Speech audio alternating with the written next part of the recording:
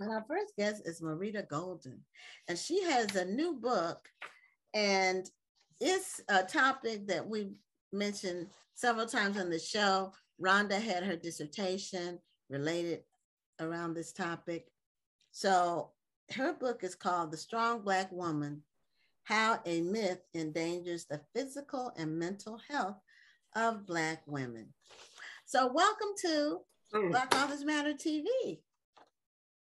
Hi, I'm so glad to be here. We're glad to have you. And your book just recently came out. So tell us now, the rest of your books, most of them have been fiction, I believe. Is that correct? Am I correct? Well, actually, they've been a mix of fiction and nonfiction. This is my 19th book. Okay. And so I sort of go back and forth between fiction and nonfiction. I've edited some anthologies, and as a cultural activist, started the Hurston Wright Foundation. So I've been busy. Okay. Yes, the Hurston Wright Foundation is amazing, and I am so glad I'm back in the area because I've been wanting to participate with the workshops that you do throughout the year. Are you still doing the one workshop that you do each year? Well, they're now virtual, okay, because of COVID. Mm-hmm. But we do the weekend workshop, and we do the summer writers workshop, awesome. as well as public readings and the Legacy Awards. Well, you'll be seeing my name. For those who aren't familiar, tell us about the Hurston Wright Foundation. Well, the Hurston Wright Foundation was founded 31 years ago. I started it with $750 of my own money. And it is a institution, actually, that is committed to providing community recognition, training, and honoring Black writers. So that for the last 30 years, we have been providing awards for Black college fiction writers. We now get support from the Undefeated, the national online sports journal, for a nonfiction award. We also give the Legacy Award for the best published author of fiction, nonfiction, and poetry. And each year we honor, this year we honor Chimamanda Adichie, for example, for her work. And then our summer writers workshops have produced writers like Tayari Jones and Britt Bennett. And they're writers that we recognized early in their career when they were in college. So we have been responsible for really recognizing and nurturing a generation or more of Black writers. So I'm assuming that it's named after Zora Neale Hurston. You would be right. And Richard Wright. Exactly. Okay. So yes. How can people get involved in the workshops? How do they sign up for them? Well, you can simply visit hurstonwright.org. Okay. And there you will find information about how to get involved, submission dates for all the contests we have, as well as information about upcoming programs. I'm no longer involved in the administrative end of the foundation. We have a great new team, but I am President Emerita. Okay. Now, I'm just making a note so I can remember to look that up when we get off the show tonight. So tell us about your new book. Well, The Strong Black Woman is a book that, like so many of my books, I really hadn't planned to write. Sometimes a book will just call you, claim you. Yeah, I do. You in your dreams, you know. Mm-hmm. And what happened was I had been having a little health issue, and I felt like I was having a stroke, but I really wasn't. So anyway, long story short, I went to the emergency room, checked out fine, went to my primary doctor who gave me an MRI, and I found out that I'd had sometime in the past 2 silent strokes. Mm. Now, silent strokes are pretty normal. You can have them, not know what's happening, but it's still a stroke. Many, many people have them. The problem was that my mother died of a stroke and my father died of a heart attack. And I had considered myself the poster child for good health. When I lost my mother at 21 and my father at 23, I started exercising, eating healthy, meditating, doing all the things that would ensure my health and I go to the therapist when I need to. So when I found out that I'd had these 2 silent strokes, I got to thinking about Black women's health in general. And we were in the midst of the pandemic and the lockdown. And I found that there was a really vibrant, vital conversation going on about Black women's mental health, Black women's health, and people were challenging the strong Black woman complex. So I decided that I wanted to kind of enroll in that army of writers and scholars and thinkers and add my thoughts to the conversation. Well, you had some, in your synopsis, you had some things that were just, you used 3 words: invincible, reliable, resilient. And you also said that these things sort of lead to, or the end result of it is, you ignore self-care, you put yourself last, and you shoulder burdens, even those not your own. Yeah, and I want to talk for a minute about where the strong Black woman ideology, cultural sensibility come from. And of course, we know it comes from slavery, because in slavery, we were considered chattel, we were considered not human. And so as such, we were designated, our men were designated, we were designated, our children were designated strong. So what we did was, we did what many oppressed groups do. We took the negative language that people want to demonize us with, and we turned it into a positive. So if you say we're strong, okay, we will be strong. You can throw anything at me and we will be resilient, we'll come back. Now it's an adaptation that served us, but now we're beginning to recognize that it doesn't any longer serve us to just be strong all the time. Yeah, I mentioned this last week. I think that we try so hard to be strong that often we don't even want to admit to ourselves that we might be hurting.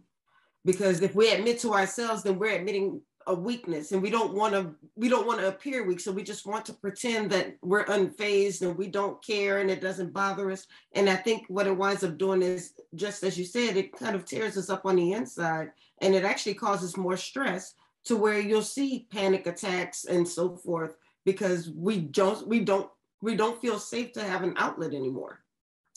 And one of the exciting things that's happening is that this conversation of smashing the strong Black woman ideology is multi-generational. So if you go on social media, you will see young Black women, middle-aged Black women, older Black women saying, look, enough is enough. Because what happens is too many of us are on emotional lockdown. It's one thing to say, I'm a strong Black woman, but I also want people to look at me and say, okay, boy, you look really good for your age. Clearly Black don't crack. But you know what I would also say to them? I'd say, well, you know, what you see is that Black did crack, but I repaired it. Amen. And I'm not afraid or ashamed to say that what you're seeing is strength, but also vulnerability. So we're on emotional lockdown, really separated from our deepest, deepest feelings. And we pay a heavy mental and physical price. Absolutely. Absolutely. I agree. A lot of times we have so many people depending on us. And that can happen. It's not something we plan necessarily. It's just circumstances end up being that way. For one, we live longer than our male counterparts. We tend to be healthier than our male counterparts. And so and then sometimes with children or with grandchildren. I don't have any grandchildren yet, but I know there are many grandparents that have had to take their grandchildren in and raise another generation.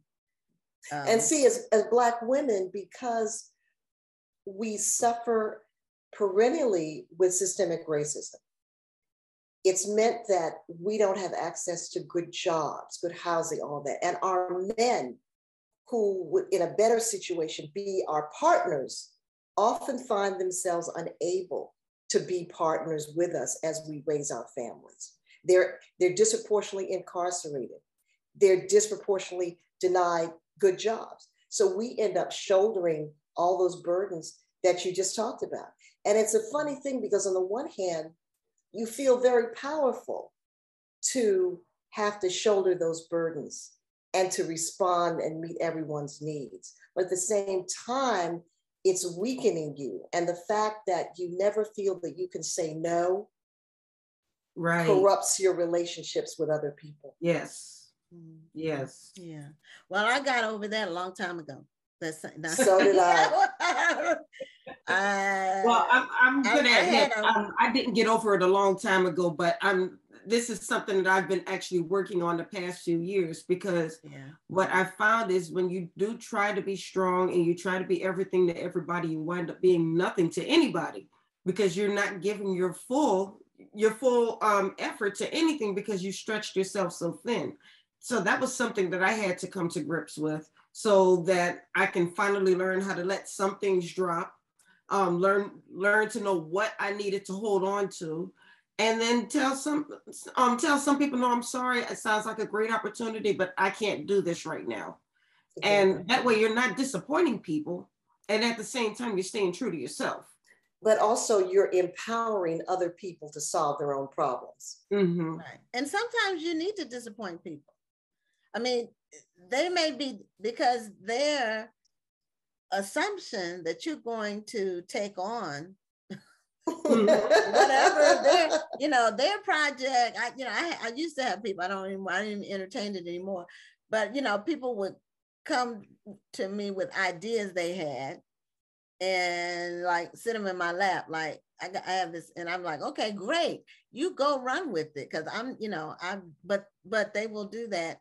And when I was about your age, Rhonda, that's when I and it takes a while, because you really it's a process. Be helpful. Right. You really do want to be helpful to people, but then you realize that people take advantage of that sometimes. So I'll tell you what, when I was a teenager in ROTC, we had a saying, if it is to be, it's up to me. And I took that way too much to heart, because every time I felt like something needed to be done, and I was getting mad because like nobody else is doing this, but it needs to get done. The next thing you know, I have a million projects I'm juggling.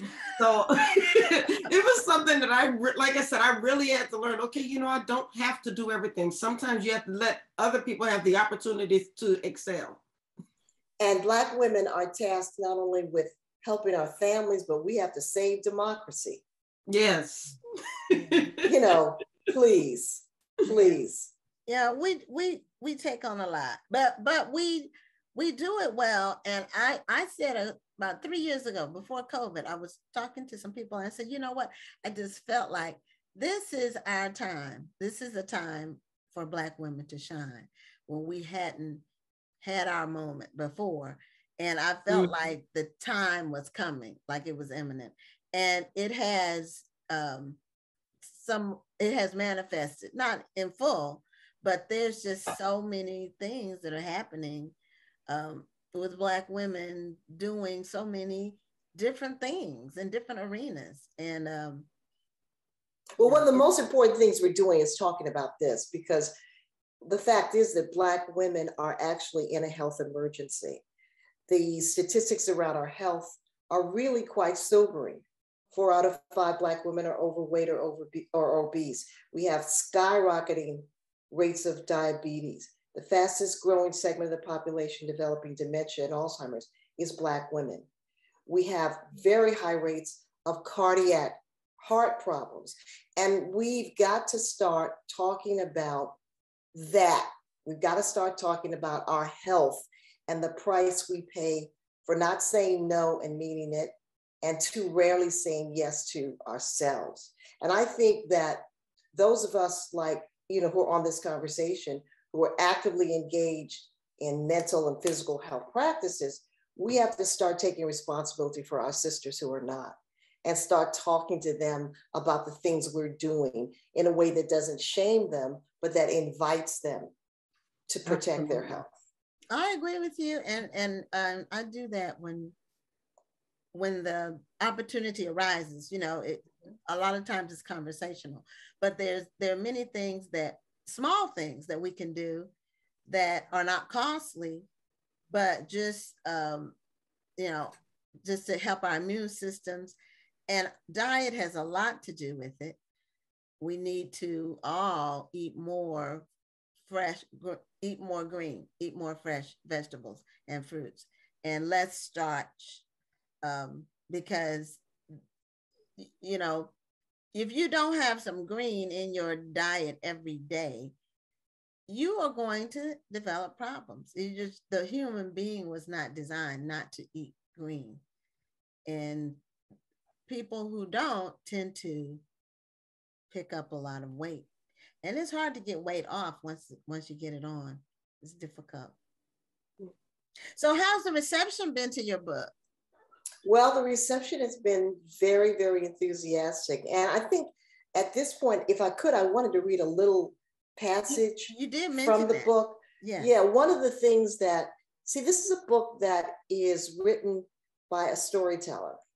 And it's kind of written in the same way that I wrote my other books, Saving Our Sons, Raising Black Children in a Turbulent World, and Don't Play in the Sun, One Woman's Journey Through a Color Complex, in that it's a communal memoir. I start out telling my story. I interview therapists, doctors, psychiatrists. I interview Black women about their process of going through trauma, healing. I even write about literature and Zora Neale Hurston and how her story, Their Eyes Are Watching God, is so healing.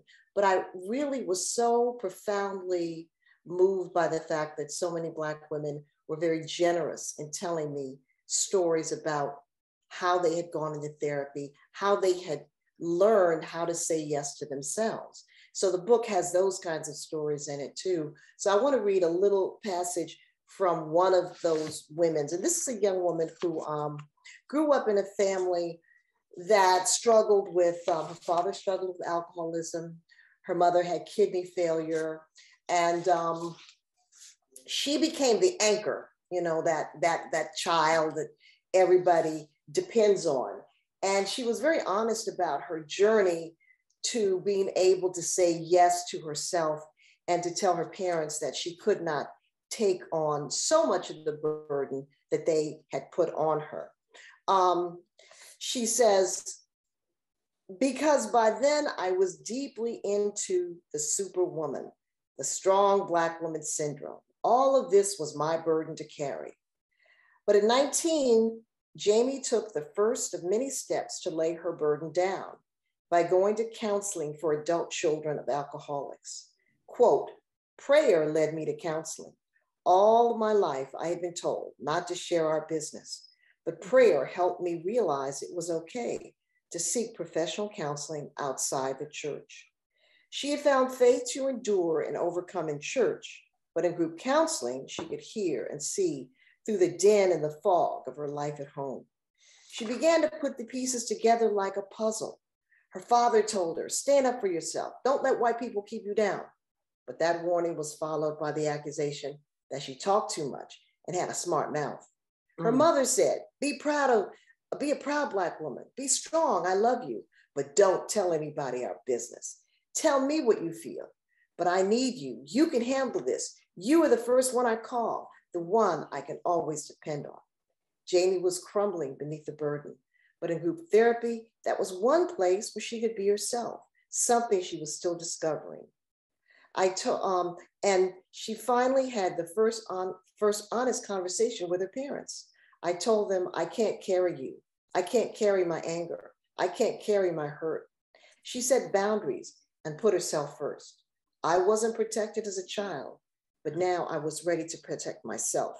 I told them, I love you, Mom. I love you, Dad, but I release you. I choose me. That is powerful. And that tells the story of so many women and what they go through, feeling like they have to hold the world on their shoulders and still manage themselves and still have a relationship and still have friends and still have a social life. You know, it's a lot that women juggle. And a lot of times I think that we don't realize how much we juggle until we just sit down and start writing all of this down. Or until we crumble, until we're in the emergency room. And the thing about therapy is a couple of things. If the first therapist you go to is not a match, that's okay. you're looking for a therapist the way you're looking for a good job. So you get to shop for the right therapist. Also, you don't have to wait until you're in total meltdown to seek mental health counseling. Right. You can seek mental health counseling as you're beginning to feel a little discomfort. And in my research, I found a really good resource for Black women. Dr. Joy Harden Braden has a website called Therapy for Black Girls. And it's a wonderful website where if you are looking for a Black therapist anywhere in the country, she has a list so you can find a culturally sensitive therapist. She also has a podcast. She also has a newsletter and lots of information that detoxify the conversation about Black women seeking mental health care. Wow. Now, how is your book organized? Like, how is it structured? Well, it's structured, as I said, a series of, it's a mix of journalism. It's a bit of personal memoir. It's interviews with, for example, I have a whole section on grief and grieving, and the fact that very often Black women are not allowed to grieve. For example, when we think of the mothers of many of the high-profile people, like Trayvon Martin and many of those people who were murdered by police, we kind of want Black women to grieve respectively, to hold their grief so that it's kind of in check. And there's a whole section where I write about the fact that in our community, we're always grieving. We're not just grieving murders, we're grieving the daily assaults to our dignity and our humanity. And we need to give Black women room to grieve. Ironically, one of the ways in which Black women, when they do grieve, is mocked. Everybody has seen those Black movies where someone dies. Yes. And you go to the funeral, and they will always have a Black woman who's just over the top. And what that does is that says that deep, deep emotion expressed by a Black woman is laughable. Deep, deep emotion expressed by a Black woman is something that you make fun of. When in reality, those Black women are really expressing profound grief. So even in our community, it doesn't seem that we have places where our grief and our real deep, heartfelt silence is felt as legitimate. Now, I do have a question. I know we're running out of time, but I'm wondering, in the book, do you distinguish between Black spaces and white spaces when it comes to Black women in particular expressing themselves? And yes, I have a whole section on working at a white university, which is not named, and how I had to go Angry Black Woman 101 in a meeting, and how justified I felt. And I dissect the whole reason, a room full of white women who would not stand up when a deeply sexist comment was made, but I stood up. And I talk about the racial politics at working at a white university. Wow. Okay, this is a deep book. I think we all need to go out and get this book. This is a book for Black men to read so they understand Black women. Yes. Yeah, they might need to get the audio version. Whatever. Whatever. There's an audio version? There's an audio version? Yes. I just assumed that there was or should be. Yeah, there's an audio version. Yeah. That's wonderful. Well, thank you, Gwen. People can order it. And one comment I did want to and also visit my website, maritagolden.com, and you'll get information about my upcoming writing classes and other things I'm doing. Okay, and you're a creative writing consultant and a literary consultant. Yes. According to you. Yes. And thank you. Well, I'm doing virtually now. Everything is virtual, so it doesn't matter wherever you are, I can work with you. Perfect, because I'll be calling you. I have some books to write. And Gwen, I want to thank you for inviting me tonight. I want to thank you for all the hard work you do supporting Black writers. Oh, well, thank you. It is a labor of love. And, I learn a lot. But, I'm really glad that we have a weekly platform where, so people don't have to wait till the annual event, whatever it may be, whatever, they don't have to wait 12 months or 6 months or whatever. Every week they get a daily dose.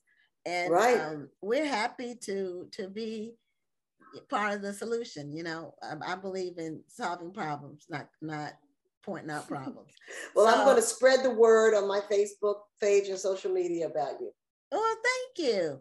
And one thing I do want to mention, because we're at the end of our time, but you talk about therapy, and at least now women can get therapy, because that's fairly recent for Black women to be able to. Well, right. I mean, a lot of this conversation is recent.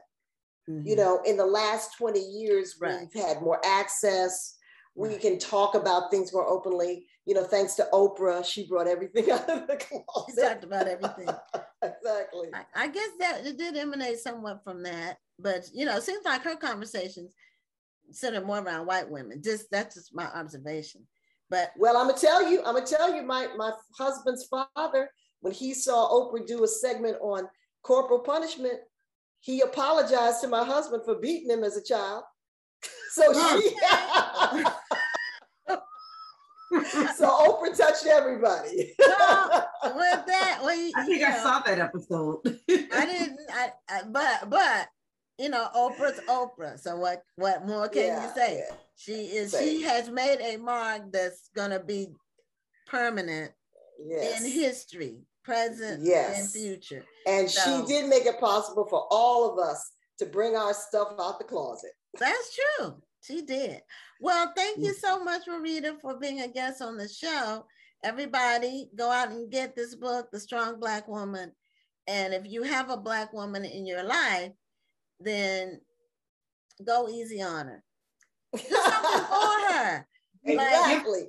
If you have a Black woman, ask her what you can do for her. Right. Ask her what she wants you to do. You're right about that. The way it is if you have a Black woman in your life, give her some grace. If you are a Black woman, give yourself some grace. Exactly. Yeah. But you're right. Ask her, because that's what I tell my husband.